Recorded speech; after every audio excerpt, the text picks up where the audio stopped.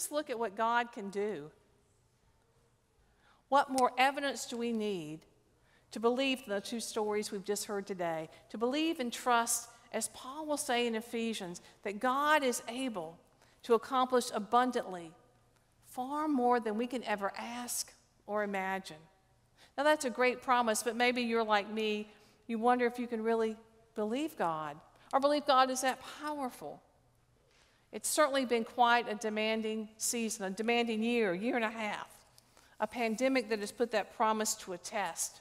We want to ask and cry out, God, if you're so able, why has it been such a struggle for all of us? Why have so many gotten sick, so many died? There's so much loss, so much polarization within us and around us. We continue to be stretched and challenged personally with our own concerns for our health, worries about the future. As a faith family, we have disagreed about how to safely worship together and be the church. As a local community, we debate about how best to care for our children and teach them in schools. As a nation, we quarrel among ourselves. As a national partner on a vulnerable planet, we just can't get along with each other. These verses of Scripture, easy at times to say, but harder to live and even harder to put them in practice. Today, we look at the two eyewitnesses we have who must have also doubted in God's power, and yet they took a leap of faith.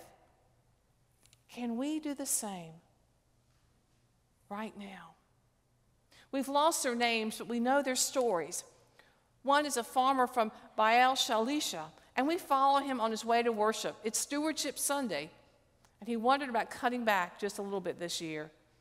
It's been a hard year for him. There's been a drought in his nation. There's a poor harvest. Those around him are struggling. His family doesn't know what to do. If resources were in the stock market, we would say they would have plummeted. Little hope for rain on the horizon or a better year ahead. And yet he comes to worship. In the midst of such hardship and uncertainty, some of us would have been tempted to stay away, to pout and complain, or be tempted to save a little bit more for ourselves. We don't know what the future will bring. Yet not knowing what was ahead, this farmer takes from his grain fields enough barley to bake 20 loaves of bread.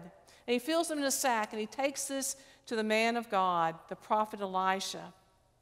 Now, barley is a grain similar to wheat, but when we read about it in the Bible, it's an inferior grain, and most often we hear about being used to feed animals or the poor people who couldn't afford anything else. The farmer takes these gifts as his first fruit, as his thank offering to God, as his pledge of stewardship commitment, and he gives it to Elisha.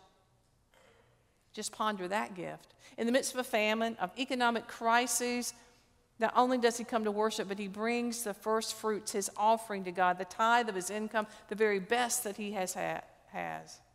We almost want to say, hold off, don't do it yet. This isn't a good plan. You don't know what's going to happen.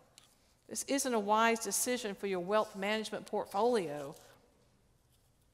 And with his offering, remember it's 20 loaves of bread. Elijah tells him to open up the sack and give the food to the poor so they can eat. Even Elisha's servant is stunned. Look around us. We have at least 100 people. 20 loaves will not go anywhere. There'll be a panic for those few slices of bread and the crumbs. How can I set this small amount before all these people? But Elisha, the prophet of God, insists, now just watch.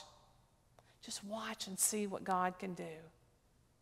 And amazingly, everyone ate.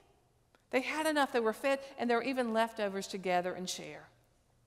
Wow, that story seems amazing, and yet in so many ways it's small potatoes compared to the New Testament story that we know best in John's Gospel. Why is it, I wonder, the Gospel writers tell a similar story 6 times in the New Testament? That's more than we hear about the birth story of Jesus. I wonder why it's so important for us to hear this story.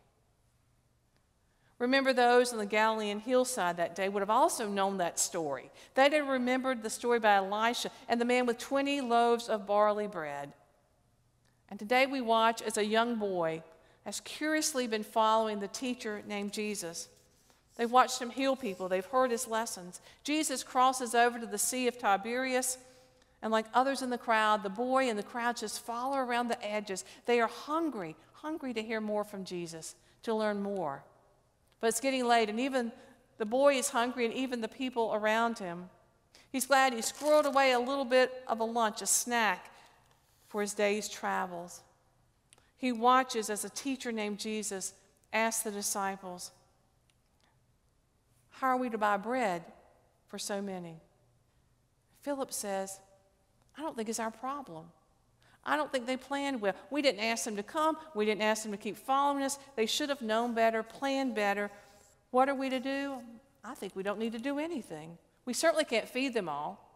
If we were rich, and Jesus, we're not rich, it would take at least 6 months of paychecks just to buy bread for these people. Well, look around. There must be more than 5,000 hungry people here.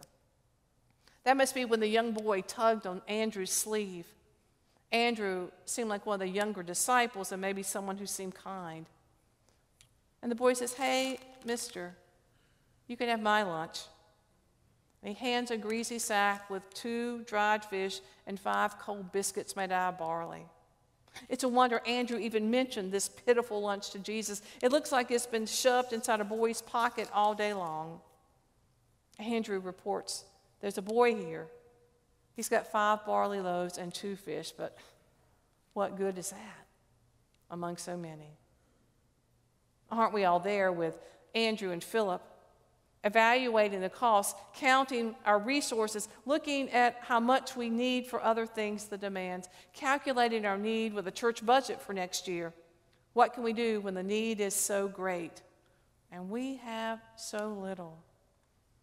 Yet instead of giving up, Jesus uses this moment to test the disciples.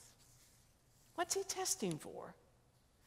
To challenge and stretch their faith and to show the power of God. Could God be using this same moment in our times to challenge us? What might we be learning? What could we be learning about God's power and our faith if we're willing to share? So Jesus welcomes the small lunch. He doesn't even snicker as he lifts that cold, small barley loaf and blesses it, breaks it, thanks to God, and gives it to the 5,000 men, along with the women and children seated on the grassy hillside. And they eat, and they eat. They pass the baskets from one to the other. They take out a piece of fish, and they pass it to the other. The next person pulls out some bread, and so it continues until all are fed. Each person was filled with more than just that bread and fish. They were filled with the wonder and awe of this miracle that they were a part of, that they were experiencing before their very eyes. This amazing power of Jesus, greater than even the prophet Elijah. Remember, he fed 100 men, Jesus fed 5,000. Elijah had 20 loaves of bread, Jesus had 5 barley loaves and 12 baskets of leftovers. So why don't we get it? What keeps us from believing that God will do what God says? What makes us afraid of running out? So much so that we clutch even tighter what we falsely believe is ours. Our money, our resources, our time. We know at times our possessions really do possess us. We've believed the bad news that there is not enough of things. And if we don't grab tightly to our stuff and clutch it, there'll not be enough. The shortages during the pandemic have filled us all with a sense of fear. We already had that fear, but it's intensified that of not having enough. Remember the toilet paper, the vaccines, computer chips. Now we don't have enough Halloween costumes, and we're panicking over Christmas gifts. What we learn from these 2 eyewitnesses is that God's abundance is seen and experienced when we are faithful in our stewardship and hospitality. When we grow in our grace and gratitude instead of retreating and holding tightly to what we believe is ours. Remember that verse? God works through us by God's power at work within us to accomplish abundantly far more than we can ever ask or imagine. Consider that farmer from Baal Shalisha. In spite of the famine that was going around him, his uncertain future, he gives thanks to God, and he gives his first fruits to God. He doesn't know if there will be any second fruits. This may be his entire harvest that he gives away. But he knows that those barley loaves, those sacks of grain, belong to God, not to him.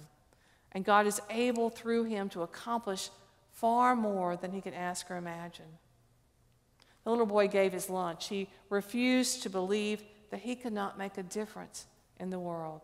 Even if his lunch is small, he refused to believe that it's an impossible task to make a difference, to feed the hungry one. Instead, he responds with all that he has. Maybe that's why Jesus says we must become like children who, in their generosity and gratitude, believe and trust that they can make a difference, and they trust that God can do great things. We respond with gratitude as stewards of all that God has entrusted with us to care and nurture, from our money to our God-given talents, to our gifts of time, our gift of retirement years, our health. And what do we do with those gifts God has entrusted to us?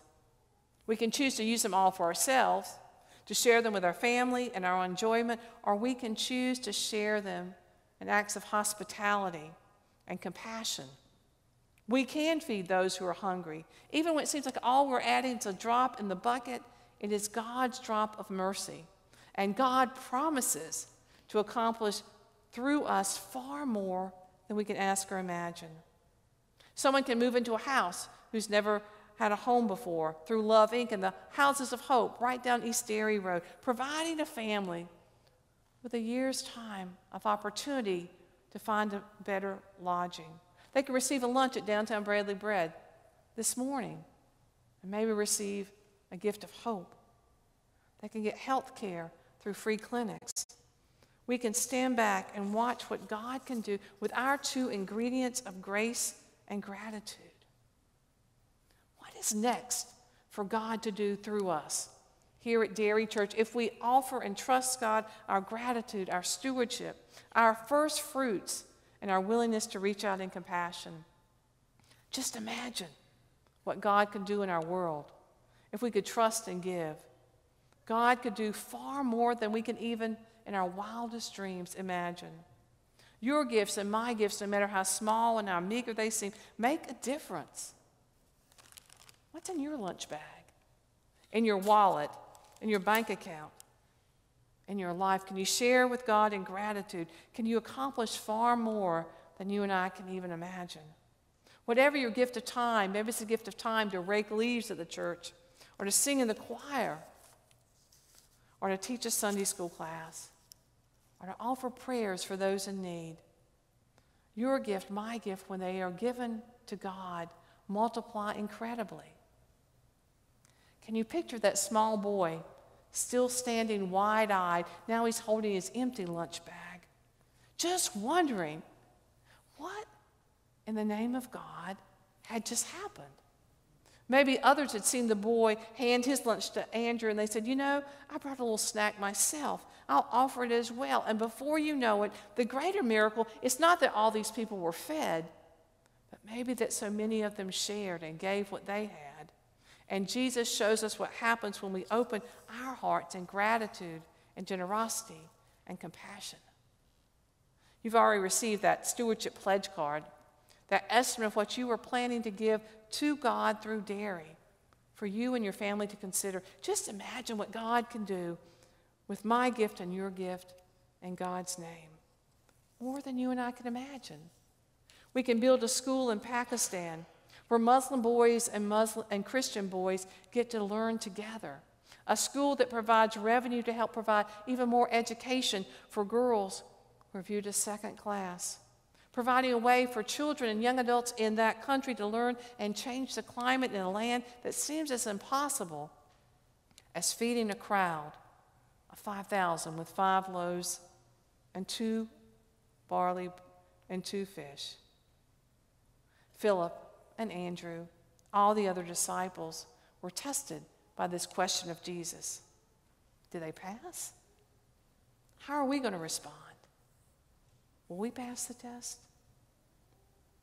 Let us pray.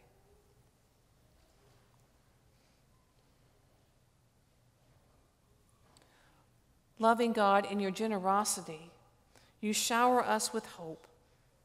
and gifts of love and blessings of all kinds.